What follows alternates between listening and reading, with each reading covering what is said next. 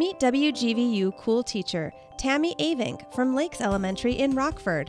Well, today I was able to review and share some Genius Hour projects, and I shared a Slide Mania program for the kids to be able to present their projects. After they've come up with a plan and developed it, at the end, part of that, using an inquiry-based question, they have to actually present to other students here in the classroom or in other classrooms, or even share it globally.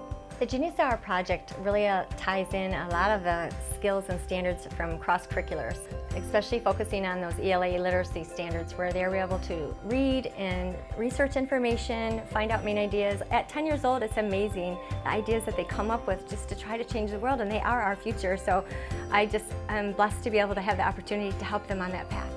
I nominated Miss Avink because she helps me with my math and when I'm stuck. Thank you to our sponsors.